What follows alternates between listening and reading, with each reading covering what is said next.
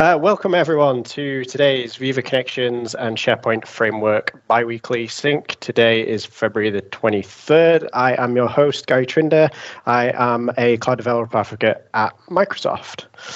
Today on the agenda, we have the usual latest update on the SharePoint framework. Then we're going to have a roundup of updates across all of patterns and practices. We'll have the picture time, the together mode picture time, and then we'll have the key events of the day. We actually have 3 demos today, so we'll make sure that we'll get through these updates pretty quickly. 3 awesome demos and also a new speaker. Welcome, Matteo. Okay, so moving on. So Microsoft 365 community is full of resources to help you build on Microsoft 365. We have absolutely tons of community videos that can be found on the community YouTube channel. We also now have a brand new LinkedIn group for discussions. So if you are on LinkedIn, we have a brand new group. Pop along, put in Microsoft 365 and Power Platform community in the search. You will find us and you'll be able to request membership. We'll approve that pretty quickly, and then you'll be able to get in there and you'll be able to share things that you've been working on, resources, ask questions, and just generally chat with the rest of the community.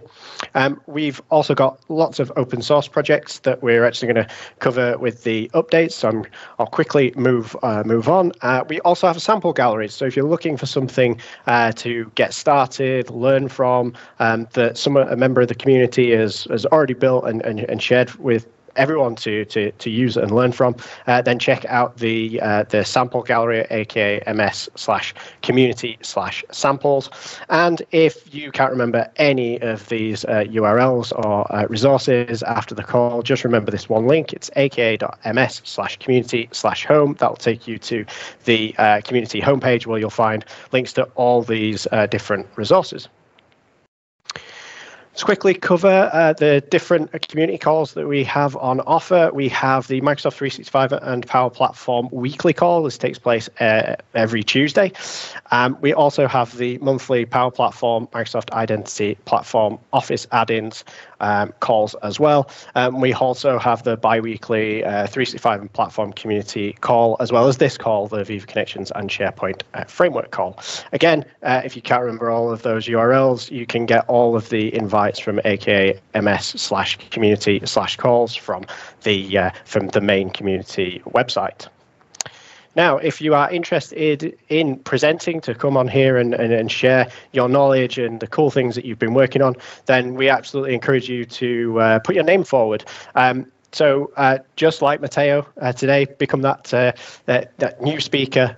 Come on here and tell us everything that you've been working on and the cool things that you've been doing. So if you are interested in doing that, go to aka ms/community/request/demo, and you'll be able to actually submit.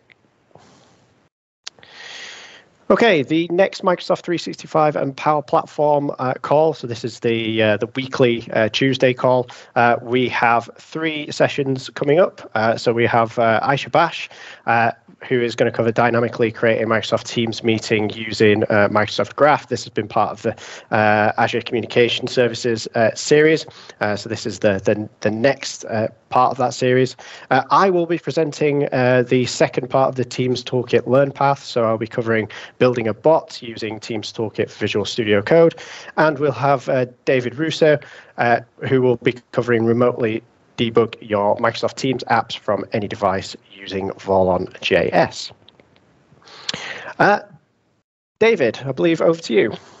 Yes, awesome. Thank you, Gary. Well, friends, all these areas to contribute, you might be like, not quite sure where to start. Sharing is Caring has you covered. This is a program that provides hands-on safe space guidance. What does that mean? It means we're going to get together in live calls, not recorded, so you can ask any and all questions you'd like, and you're going to learn together with other passionate, like-minded individuals within the community.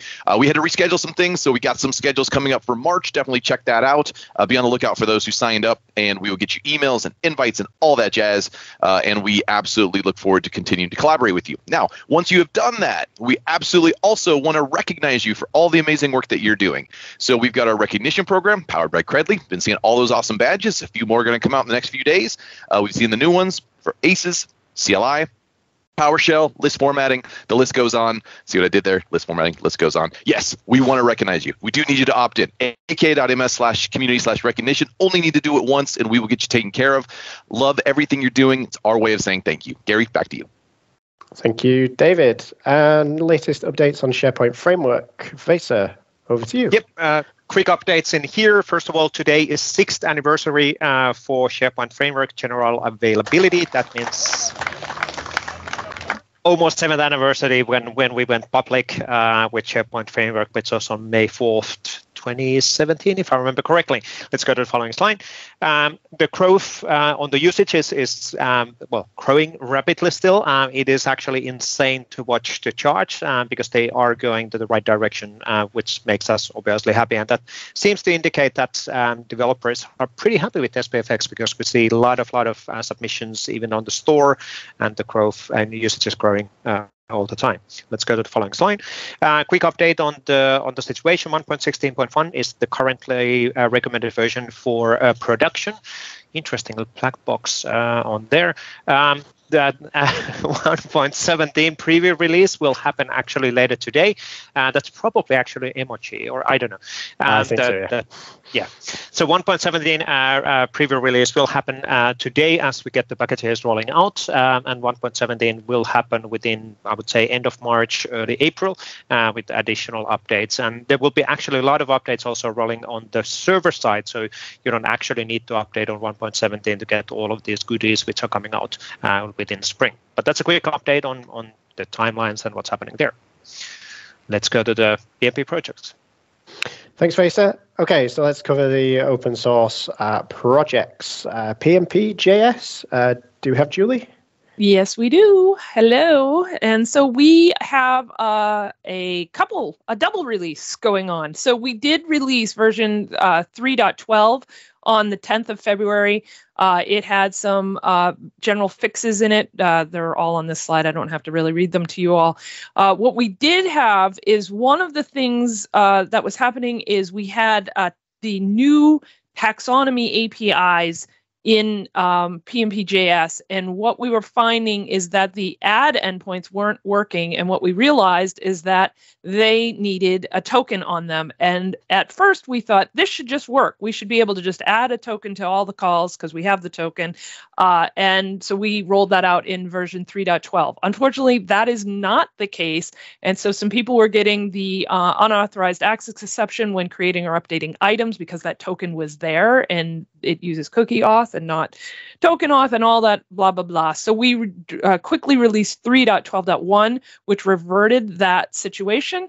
And so that is what that release a couple days later was all about. So just an update for you all on that situation. If you need to check out a new PR that got merged in, you can always check out our V3 nightly builds. They will have all the latest and greatest from the previous day, whatever has been merged. So this is a way to preview those updates before we actually do our official monthly release. As usual, follow us M365 PnPjs on Twitter. And that is all I have for today. Back to you, Garry. Great. Thanks, Julie. So we have CLI for Microsoft 365 update. We have a new 6.3 beta release. Absolutely tons of new commands. There's actually 29 commands in this beta release, which is quite incredible to say that we're in February. There's a lot of commands. And they're commands across Azure AD, Planner, Purview, SharePoint, including SharePoint Framework as well. So there's new additions in there. If you want to try it out, then use the @beta tags. If you want to get that from NPM or from Docker. Check out the release notes for the full details in there. There's lots more enhancements and bug fixes as well. But if you want to keep up with all of the updates on CLI for Microsoft 365, then please follow us on Twitter at CLI and Microsoft 365, or get involved in the conversation in the community on Discord as well.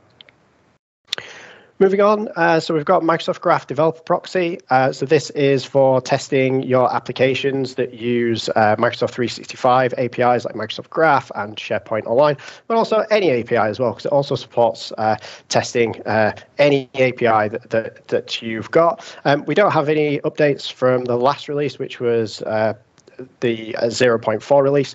We have updated some of the documentation, so we've refreshed our Getting Started tutorial as well. So if you've not checked out the Graph Developer Proxy, please take a look through the tutorial, give feedback if it's not that great, and we'll sort that out. But we do have a new release coming next week, so we'll have more to share in the next call about the V5 release. Reusable SPFx controls. Alex. Thank you, Garry.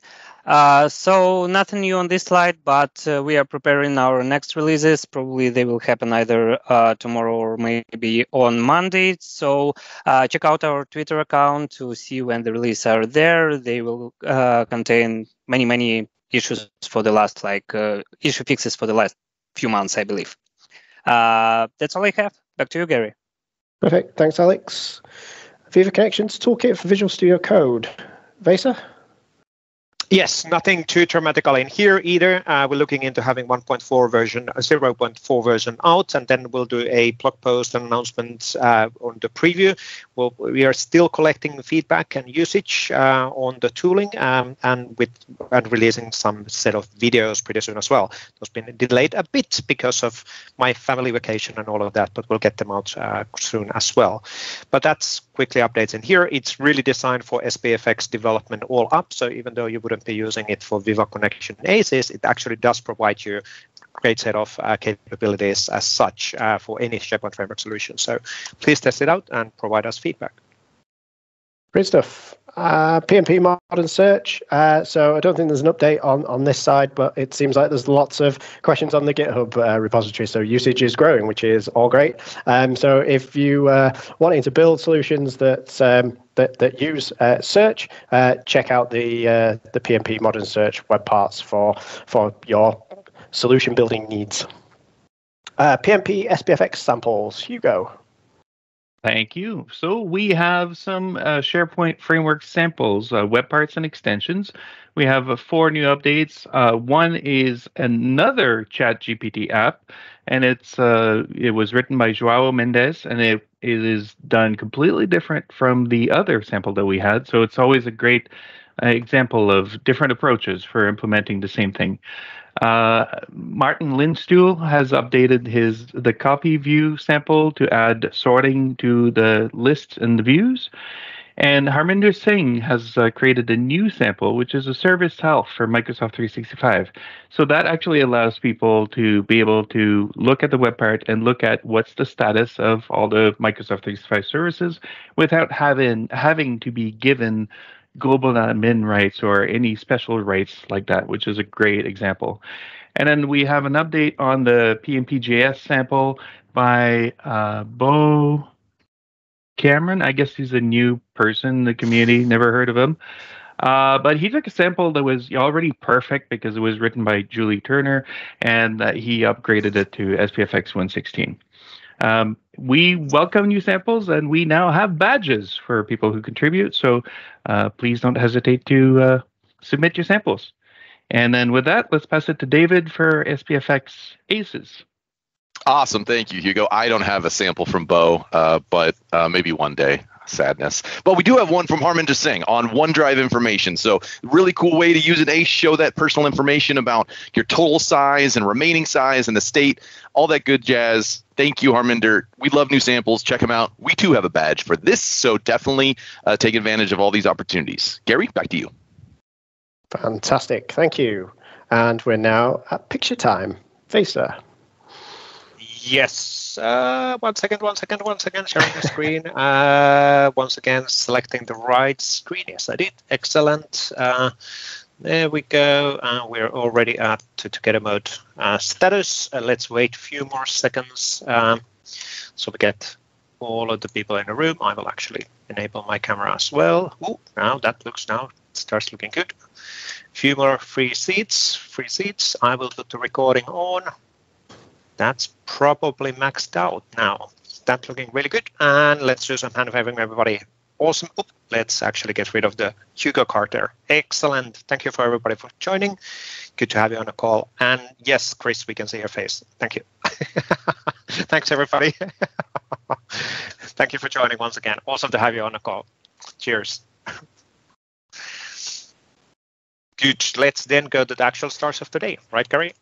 Yep. So let's start with the demos. So first up, we have Michael. Are you ready? Take the screen. Right. Thanks. Okay, can you see my screen? Yes, all good. Great. Okay, so hi everyone, good morning, good evening, good afternoon, wherever you are around the world, under the snow. Today I'm going to show you a sneak peek about possibilities around SharePoint REST API, but not whose we know, but whose we don't know. Introducing the SharePoint undocumented admin REST API. My name is Michael. I'm a 365 solutions developer at onepoint. I live in Nantes, France. You can reach me out on Twitter, GitHub, and I also have a personal site when I share some stuff. So first of all, like I said, Vesa said, happy anniversary to SharePoint Framework. Yay! So we all know about those REST APIs. We're using them since the Stone Age, or almost. We played with list items, with sites, user context, permissions, hubs, and content types, and so much more. And we always wanted to provide more, to achieve more from a client-side perspective. So when using tools such as PnPjs or CLI for Microsoft 365, we know that there is a big one, which is called the client SVC. But we also know that it's hard to play with it since it requires a bunch of unreadable parameters, but yet we try to play with it. But to go further, by still playing with your browser developer console, for example, you see many REST API calls made by Microsoft 365, and we can see that there are other features that can be reachable through API, such as Microsoft 365 groups, tenant administration, admin site properties, team channels, policies, and many more. But okay, I know you're going to tell me that there is already some REST API documentation, which is called Microsoft Graph. Right, okay. But the thing is that in order to explore the Microsoft Graph, you need Azure AD permissions with application dedicated context, which can be unreachable or difficult to obtain for some developers, depending on their context, on the company, on the IT governance, security. This can be painful to obtain, and also it's limited to specific options depending on what you want to interact with. So now let's talk about SharePoint admin REST API documentation. Or, well, let's not talk about it since there is currently no existing documentation. But that doesn't stop us from digging up. So I was thinking about a use case to get involved into those undocumented admin REST API. I thought about the scenario where I'm an IT guy which works with a tenant admin on a daily basis, and I'm working with the SharePoint Online tenant admin user interface from which I can get sites information, but if I want to go further into working with sites properties, I need extra commands. So I need to use third-party tools. I need to use command line interfaces. Also, the governance can be hard when you want, for example, to have a list of all the site collection app catalogs, or to get all the external users that are declared in some SharePoint sites. And if you are working in IT departments with tickets submitted by users, which needs you to make some repetitive actions, it can be really painful in the long-term perspective. So my idea was to provide a solution that covers those actions that can't be available through the user interface and without using a third-party tool. That way, I can take advantage of those undocumented REST APIs without any backend application and with the current user context. So let's have a demo about this.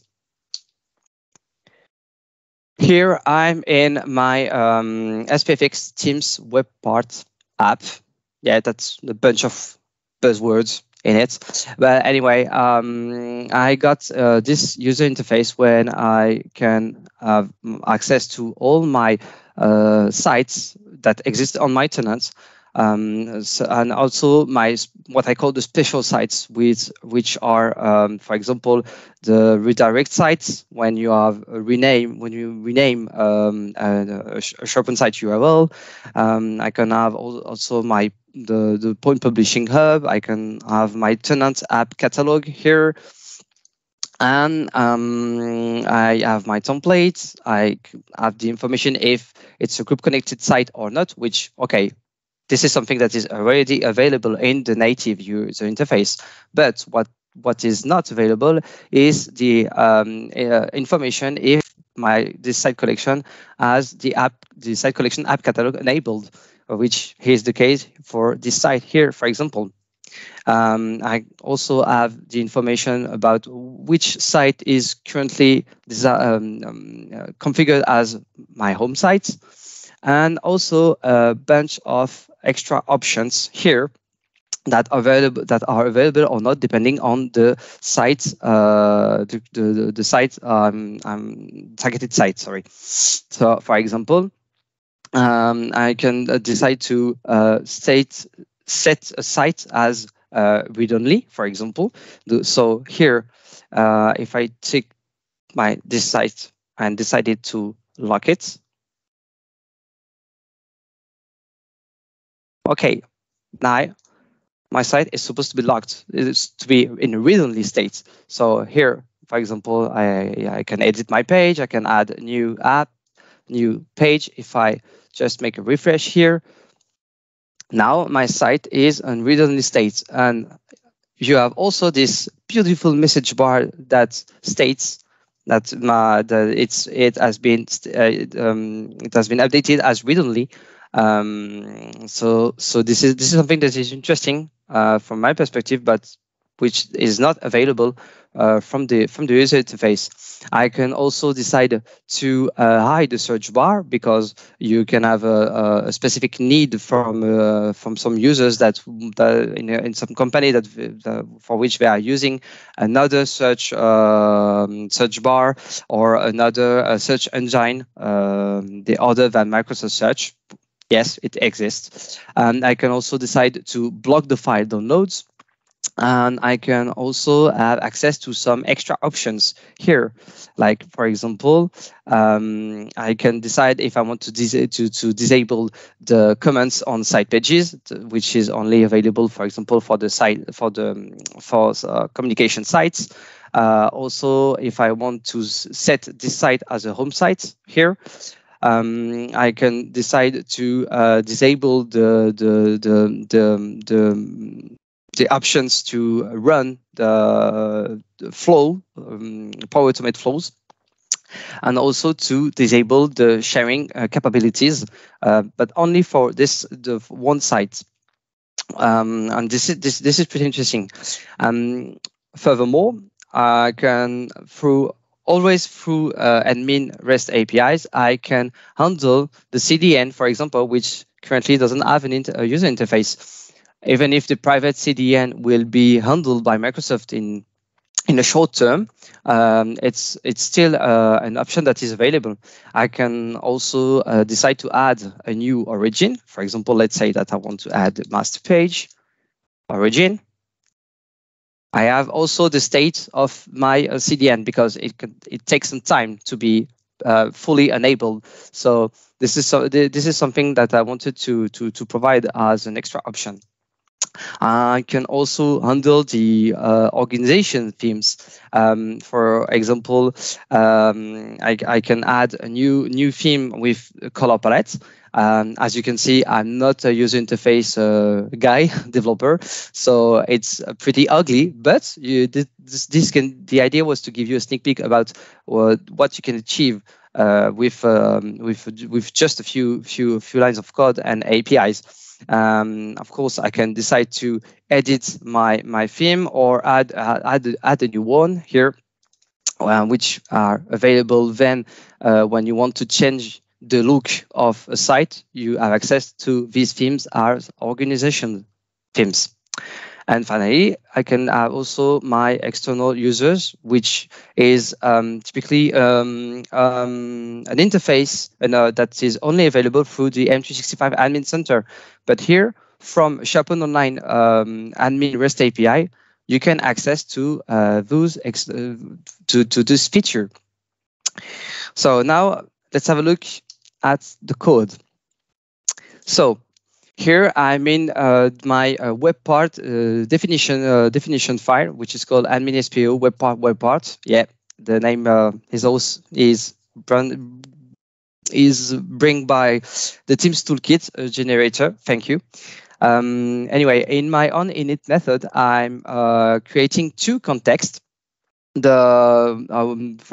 PnPjs, which is declared here. The first is with the current SPFx context, and the second one is with with Azure AD and MSIL 1.0, because it is currently this version that is supported by PnPjs. And I admit that I a little bit lied to you, because for some endpoints you have to request. Some endpoints can only be requested through the SharePoint Online admin URL. I'll show you a little bit later, but that's why I declared two contexts. So once everything is declared, we're going to the main web part here, which only consists in the declaration of my main components. I showed you before, for example, the sites components, which when loaded, I'm loading all my sites. But as you can see here, I've also loaded in my console log all the available site templates, but also the existed environments, Power-Ups environments. Sorry. But here, for my need, I wanted to get all the site collection app catalog. So I'm going to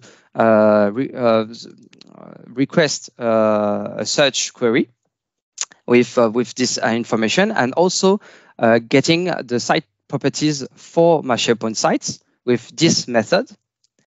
And once everything is ready, I'm designing my table, my sites table, with all my extra options that I showed you before.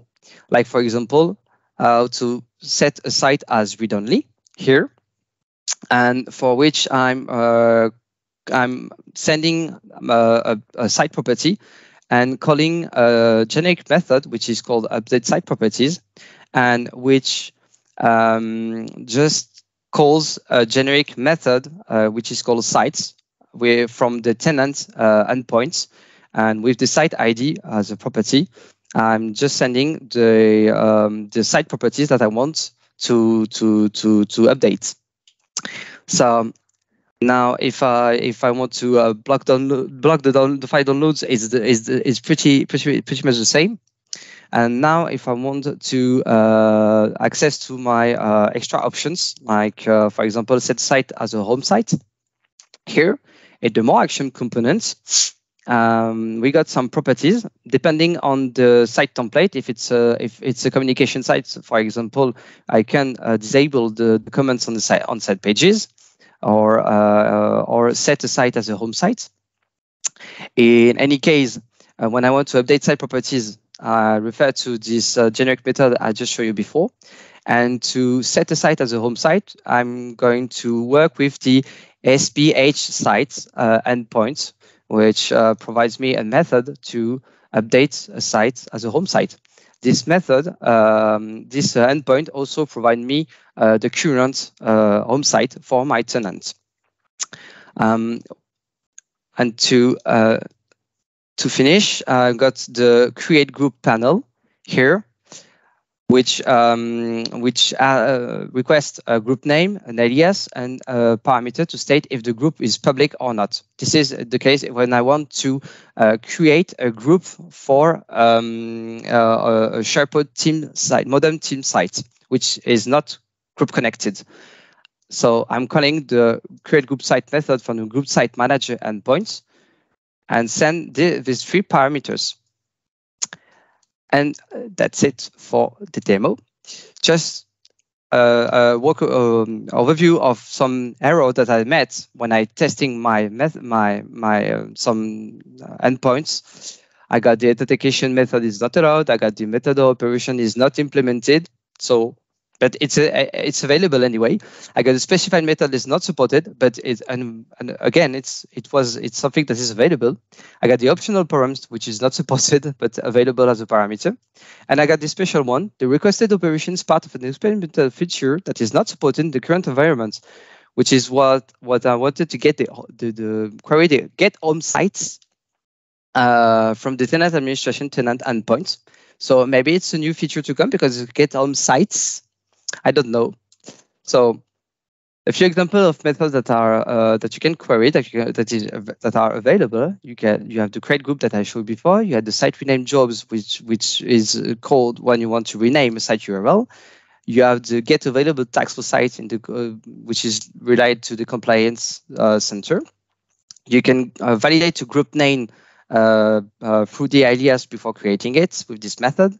You can get the members of M365 group. You can get the configuration of your Viva dashboard. You can get the recent list. You can have a status if your current site as a parameter is a communication site or not, and you have many more. So, what helped me to achieve this? So I use, of course, the developer console. I also make many requests with the Postman through with the access token, the SharePoint access token that I got through PnP PowerShell, but also the form digest value object from the SP page context info JavaScript object, and a lot of patience. So to finish, most commands only works in post request, and for some commands they only work with the X request digest header. Some others only works with the admin and URL, and some others request the metadata object specified in the payload. And of course, all of these options depends on the API response. And that's it. Here, what really helped me. You have the SharePoint REST API Metadata Explorer, which was provided by Sergey, which is a really awesome interface that display all the objects, all the endpoints available, and also the admin endpoints provided by the PnPjs, and my the repo for this the app that I use for my demo. And sorry to take a little bit time. Thank you. Thank you, Michael. I will jump in and just remind everybody that any API which is not documented is not supported by Microsoft. So yes, these are good exercises, and there's a lot of things where APIs which are not unfortunately exposed to third party. You can call them, but they might be actually get updated without any further notice, because if they're not documented, that means that they are not intended to be used externally. But there's a lot of things, of course, from these APIs which we can learn, and also great reminder for Microsoft on hey, we need these APIs, we need these capabilities for our solutions. Anyway, sorry for jumping there. Michael, Marcin, you are next on the line. Right, Garry? Lovely. Yes, go for it, Marcin. And because unsupported API is topic extremely close to my heart, I have to point out one thing, because I've seen it was missing from what helped you on every tenant, you have this magical thing called API/metadata. And as you can see, this is an absolute huge, enormous XML file which defines everything you can use in API. The same thing for API v2.1, which is, for example, support for taxonomy. If you want to learn a little bit more about taxonomy, support over REST API, here you can find everything. And as a chat on the top, but maybe I will not show that, you can have the same in admin portal. You have your tenant name /admin.sharepoint.com.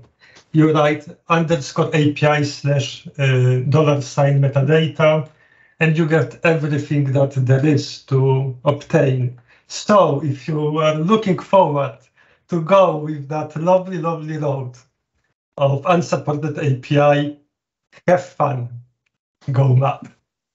On that positive note, back to topic at hand, which is using React query in SPFx solutions. But as you may imagine, as the name suggests, because it's React query, you can use that only in solutions you are using React. So sorry, today, nothing interesting for adaptive cards, only old school development. 2 words about myself, I'm Marcin. You can find me on social medias if you want. I highly encourage, let's have some discussion about code. Having said that, what is React query? Marcin, sorry, can you do a go to the presentation mode? Because it's much better when the recording, so. I will try. Okay, I hope you can see it. Yep, all good, all good. No. Thank you. And that's me. Thank you very much. What is React query? React query is a third-party library that will help you with queries in React. By queries, I mostly mean queries to backend API. The whole idea is that usually, if you have experience with React, either functional components or class components, if you do something for SharePoint, you start every class or every functional component the same way. Either use effect and state is loading, state obtains data, or you have component did mount, and in component did mount, you call for API, which of course is a lot of repetitive things, and you have to wonder about, how I will deal with caching, how I will deal with concurrent requests to the same endpoint, and all of that magic which someone extremely smart abstracted into one third-party library.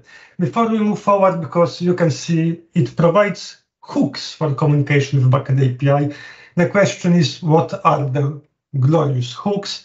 And effectively, React hooks are a feature that React introduced, I believe, with React 16.8 to help you manage component state. The biggest issue with such approach, with hooks, it requires binding context. So also, I believe, since React 16.8, or in React 16.8, React introduced something like React context, which can help you register your common dependencies, functionalities, and all of that magic so you can share it across other components. I'm not sure if that's the best way forward. This is an open question. Also, I believe this is important to note here that usually when I present something on such calls, I can very confidently say that it will scale. This is a great solution. If you want, go for it. This time, I didn't tested it enough in big scale to confidently say this will not break. It's definitely a concept worth playing around with, but approach with cautious. Having said that, why would we use that? I mentioned a little bit of that before. It has beautiful handling of retry policies, error, caching, concurrency. Also, it has amazing support for something called state requests, which I hope I will not forget to show. It simplifies the development quite a lot because, as you will see in a moment in the demo, you have only one hook per functionality. And by that, it also improves a little bit state management for common requests. And I believe the most common requests are requests used for users, because When you render news at the bottom, you usually want to render who created it. When you render items, created by, modified by, events, who created. So the endpoints related to users are very commonly used all across your application. And it is, at least in my experience, quite common issue that all of them are calling the same endpoint but separately, and you just duplicate the network throughput.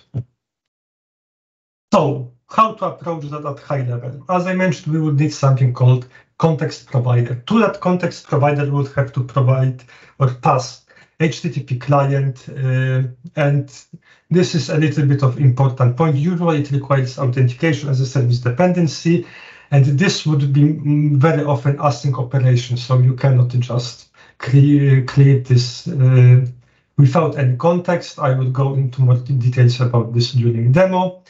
Once we will have our HTTP client, we go with wrapper around our original component with context provider, so we can provide context for our provider. So we can provide context for our component.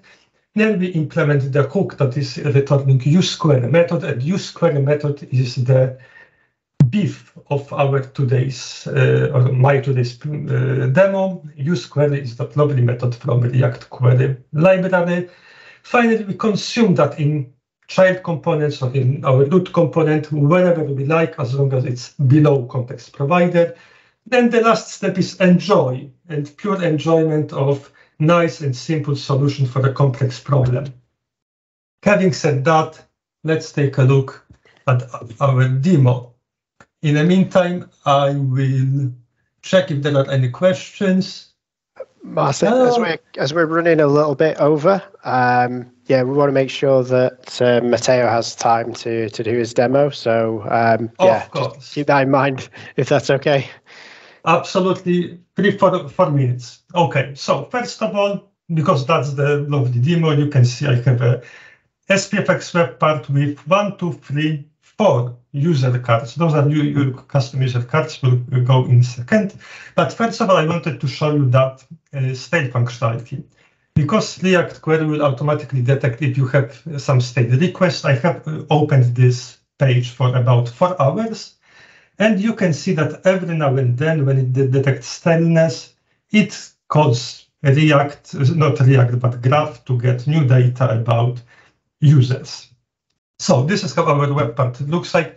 Nothing too fancy, but as always, the devil is in the details.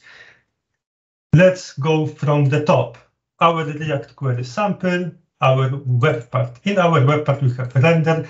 And as I said previously, we have our almost out-of-the-box component. And instead of rendering it and passing it here to React DOM render, we create app context where we provide our graph client and our created element. Then we use React DOM to render our component. So this is the easiest way to provide context to our component. We can't see what you are sharing still. So we can see Visual Studio Code. Yes, that's good. Yep. Lovely.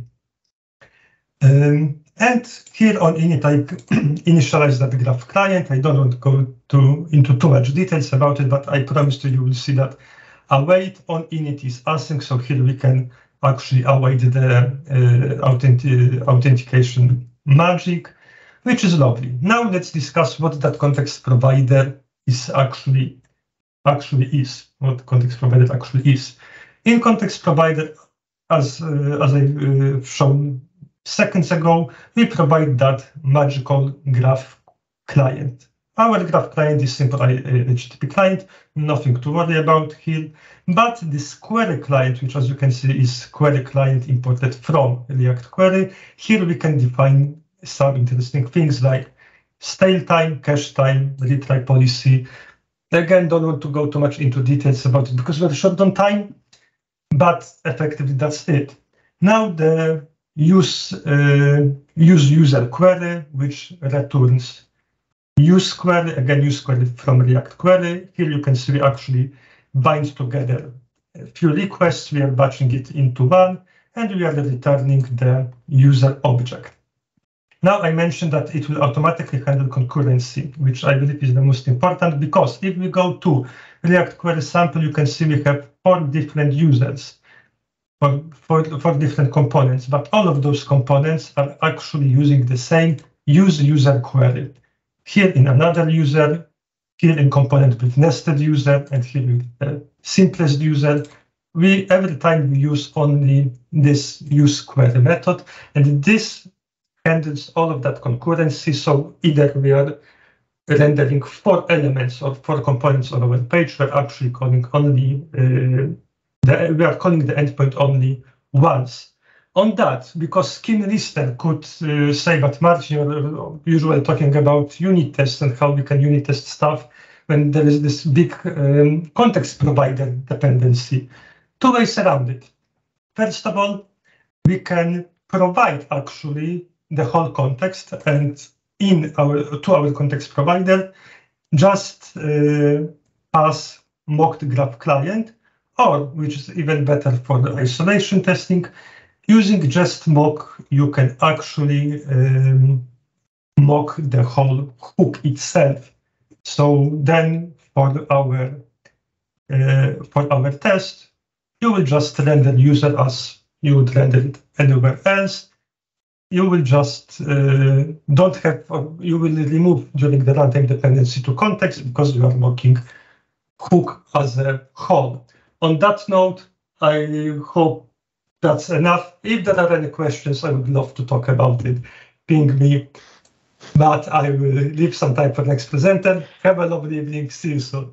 Super demo, Marcin. Thanks for pushing through that. Apologies for pushing you, but yeah, time is against us today. So let's move on to our next presenter. So Matteo, please share your screen. And for everyone who's in the community call, this is Matteo's first speaking session on the community call. So yeah, show a bit of love for new speakers and Matteo. Matteo, take it away. We can see your screen. Yeah, thank you, Vesa. Thank you all. Thank you for having me here today. Please tell me if you can see my screen. Yep, we've got that. Okay, thanks. So, hello everybody. Let me briefly introduce myself. I'm Matteo. I'm a software engineer at Avanade, and I'm going to show you today a simple web part based on a real case scenario developed for one of our customers. And so basically, we needed a way to allow our users to provide feedbacks about all the features and about all the tools they find in their SharePoint site. So we developed a simple web part, a really simple web part that renders a button in a fixed position on the right side of the page, as you can see here. And when the button is clicked, it brings up a panel that shows up a form for a generic feedback about the site. There is a text area and a 5-star rating component. And of course, a button that sends the data to the backend. For every other web part within the page, there is an accordion that contains the form for the related feedback. Now, the web part itself is quite simple. There's really nothing relevant to say about it. What makes this sample interesting from our point of view is the way the panel is built, because there is no manual configuration at all. The web part retrieves all the content from the page directly from the page itself. And this is done using the client-side pages module of PnPjs that allows us to work on client-side pages. With the find control function that you can see here, we are able to find and iterate over all the page layout controls that we found within the page. Here you can see a snippet from the documentation, and I will come back later to this when we see the code. This is a sample of all the data retrieved for a single web part we found on the page. And as you can see, there are a lot of useful information. There are info about the web part position, the ID, the title, the description, and so on. And this is our actual implementation. We retrieve all the content from the page.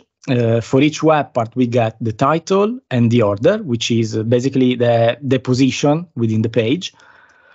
All the duplicates are removed. We don't want to ask feedback for different instances of the same web part. And of course, the feedback web part itself is removed from the list because in this particular case, it doesn't make sense to ask feedback about the feedback feature. And let me show you a quick demo. This is my SharePoint site. This is my home page. And as you can see here, I've added some web parts. In the home page, there is the news web parts, the YouTube web part, some quick links, Yammer conversation, and Bing Maps. And as you can see here, there is my little feedback button in this sticky position on the right side of the page.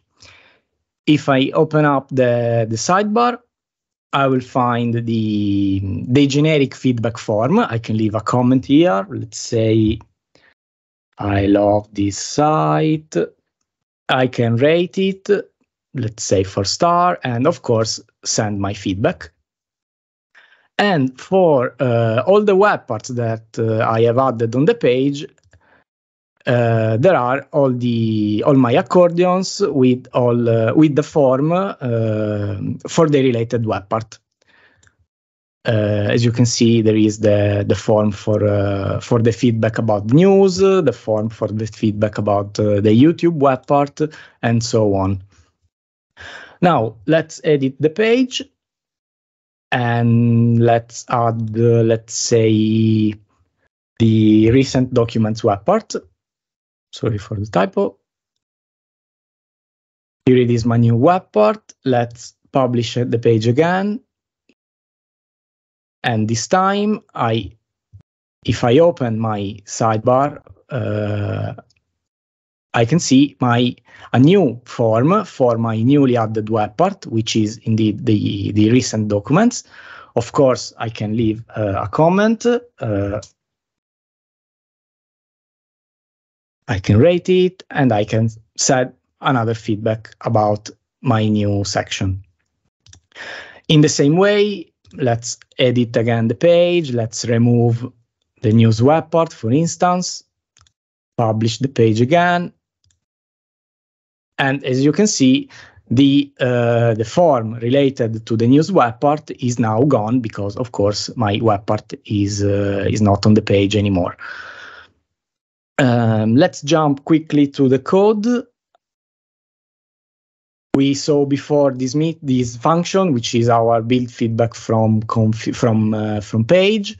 And what's happening here? We basically get the client-side page using the page URL that we retrieve from the web part context. Then we iterate over all the page layout controls we found on the page. We create this simple object, which has only in this case, the title and the position of the web part, and we push it into a list. Then we removed all the duplicates as we see before, and we remove the feedback web part itself. And finally, we sort this list. We sort this all the page layout controls we find by position, in order to show the feedback forms in the same order of the web part that the user found in its own page. The last thing I want to show you is the function that actually send the feedback to the backend, and this is what you will find in the sample published on the sample solution gallery. And of course, this is just a sample, and as you can see here, the only thing it does is to print the payload of the feedback to the console. Of course, you are it's up to you what to do with the data you collect from your users. You can save them to a SharePoint list. You can send them to a database. You can log them to Azure Application Insight and so on. In this case, this function always returns a success. That is what the form show us on SharePoint with the success message. And I think that's it. That's all. Thank you. Great stuff, Matteo. Thank you very much for coming on and sharing that with us. And obviously, the first time that you've spoken on this call, I hope it's the first of many, and that you've encouraged other people as well to take that step, like we talked about at the beginning. If you want to come and talk on the call like Matteo's done, then just send a request in and we can get you on. But great example. Love that. I particularly love the console.log at the end. Did make me chuckle a little bit. But yeah, leaving that open to everyone's kind of imagination, and you can take that further. Is this available as a sample, or will it? Yes, it's available on the Microsoft Sample Solution Gallery and on the PnPjs repository as a sample as a web part sample. Yes. Perfect. Thank you. So if you've liked what you've seen, go take a look at the samples gallery. Right. Thank you very much. Let's go back to the slides. So we're actually doing all right for time. We're a little bit rushed before, but yeah, just want to say thank you to Michael, Marcin, and Matteo, who have presented on today's call. To close off, so just say thank you for everyone who's attended today, for your conversation in the chat. As always, it's been informative, it's been hilarious at times as well, which is always good to see. The recording will be available in 24 hours on the Microsoft 365 and Power Platform community YouTube channel, so go along to the YouTube channel, and if you haven't subscribed, then click that subscribe button and make sure that you get all of the videos and recordings from these community calls. Follow us on Twitter at Microsoft 365 Dev and at Microsoft M365 PnP. The next Viva Connections and SPFx call will be on March the 9th, and our next community call, the M365 and Power Platform call, will be next Tuesday on March the 2nd. Again, if you want to get information on all the community calls, go to aka.ms community/calls, and you will find all of the details for all of the community calls we have on offer. And with that, thank you very much.